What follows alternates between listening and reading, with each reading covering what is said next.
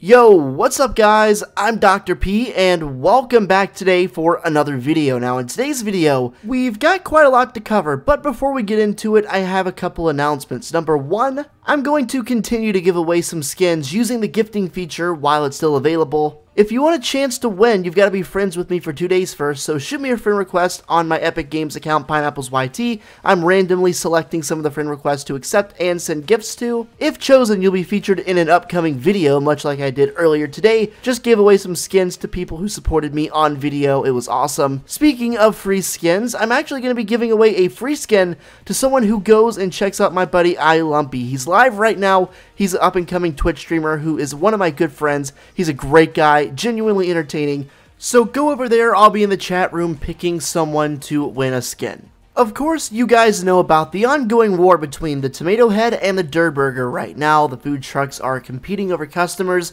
There was even the food fight LTM, but it's gotten pretty big. It's gotten so big, in fact, that earlier today, Wendy's, yeah, you heard that right, the official Wendy's account over on Twitch went live and showcased a little bit of gameplay in which all of the players were dressed up like Wendy. It's kind of funny because they're wearing the little Red Riding Hood outfit, which looks so much like Wendy. It's hilarious, the little girl on the logo. So Wendy's is streaming with a bunch of Wendy lookalikes, saying they are against Team Burger. They are on Team Pizza because they're fighting against the war on frozen beef. It's unclear whether or not Wendy's is going to end up being, another sponsor for Fortnite because, as we know, just a little while ago, Fortnite teamed up with KFC, another fast food restaurant, to bring about the Tender Defender set. Wendy's is a pretty big brand, and I don't think they would literally just go live on Fortnite and, declare their allegiance to Team Pizza if there wasn't something else involved. So I kind of feel like there's going to be some kind of promotion, some kind of collaboration between Fortnite, Epic Games, and Wendy's. Wendy's even went on Twitter and said, "We are on Team Pizza and we want to start the real fight against frozen beef."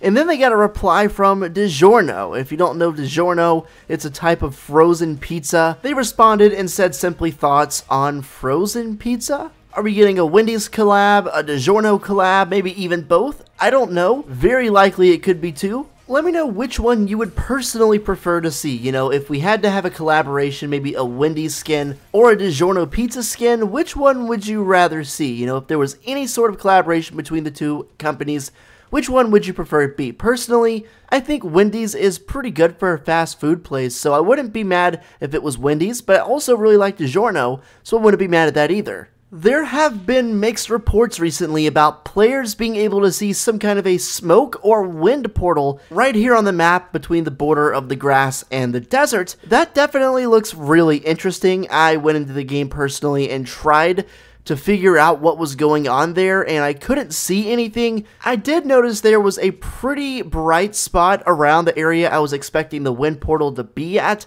So maybe I'm guessing, the wind portal doesn't appear all the time. Maybe it doesn't appear and load into every game. The reason I really think this might be the case is because if you take a look at where this is forming, it's forming in the areas that were designated from the Week 11 loading screen. I've talked about it before in previous videos over the past few days, but very briefly, there are coordinates there on the loading screen. They say G8, G9, H8, and H9. That is roughly the area of Fatal Fields, and it carries over into where this portal is supposedly forming. Something big is almost certainly going to happen there over the course of the next few days or weeks.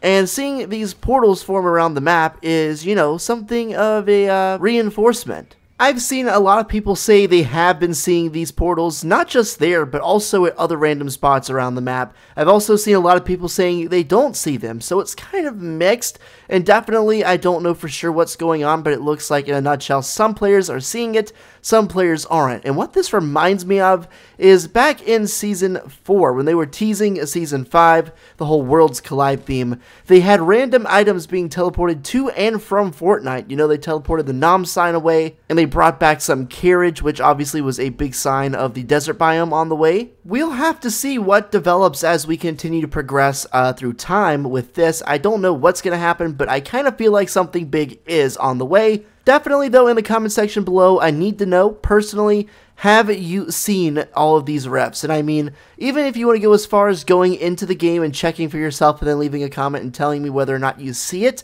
that would be helpful too. I'm just trying to gather all the information. Someone on Twitter recommended me a Reddit post, so I checked it out, and it's by user Dapper Rogue. He has a pretty big theory about the recent leak of, Tilted Towers being apparently set to be destroyed. It's in the game's coding. This is a pretty long theory, so I'm not going to show it all on screen the entire time, so feel free to pause it and read for yourself if you want. So this theory says all of the 3 major skins for the last few seasons, the Enforcer, the Visitor, and now the Hunting Party skin, which is AIM, they were all are behind an attack on Tilted Towers.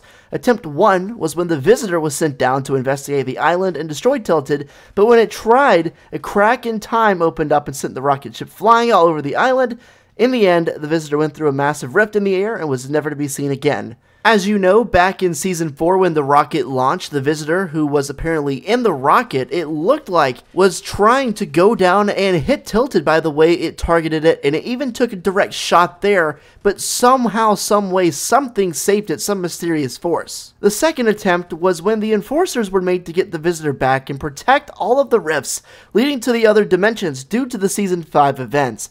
The Enforcers basically worked as a rift police. Unfortunately, though, the police unit did not help that much and were never to be seen again. So essentially what he's saying here is the reason the Enforcers were there was to restore balance, right? Their whole motto was balance must be restored, and this theory is claiming that balance simply meant making sure that the Visitor was safe. They went through all the portals and the rifts were created to follow the Visitor through whatever rift he went through so they could get him back. Finally, the third attempt was the AIM robot being sent out to annihilate everything in its path. But when a massive ice storm came, the robot couldn't get far and parachuted to the island. It landed at flush and went into stealth mode. This meant it could not attack nor cause any attention, therefore it acted like a spy. The robot spied on any humans in its path, collecting data. Eventually, AIM got its opportunity to get over to Tilted and start the job it was intended to do. On top of everything, that line in the coding that says Tilted is going to get destroyed is referring to a bunch of robots, a collective group of robots. Well, AIM is a robot, and his description says scanning the area for targets. It seems like he's on a destructive path, and I wouldn't be surprised if AIM is one of many other robots, and he's simply scouting out the area before they can make their attack on Tilted Towers. Tilted has been rumored to be deleted for so many different reasons and occasions, and so many times it's been brought up, but I don't know, man. I feel like this finally kind of makes sense. Not to say the other times didn't make sense, because back in Season 3, everyone was basically 100% confident that Meteor was going to slam Tilted. Sure enough, it didn't. It do be like that sometimes. But I feel like the very simple fact that AIM is a robot, and there are lines of coding suggesting Tilted could be destroyed by a robot, that seems like it could be something of concern for Fortnite if you're a fan. Would you be affected by Tilted in a positive or negative way if it were completely obliterated from the game? Because I know it's one of the most fan favorite landing spots, but I'm curious just personally, would you like the game more or less if Tilted was destroyed for whatever reason? Personally, I don't really care. I could, have it go either way. I'm just curious as to what you guys think. Thanks so much for watching. I sincerely hope you enjoyed. Make sure to come over and check out iLumpy if you're watching this video within the first 4 or 5 hours that this is out. He's going to be live. He is a great Fortnite player, a great person. Definitely deserves your follow. Hope you have a great day. I'll catch you later, and peace out.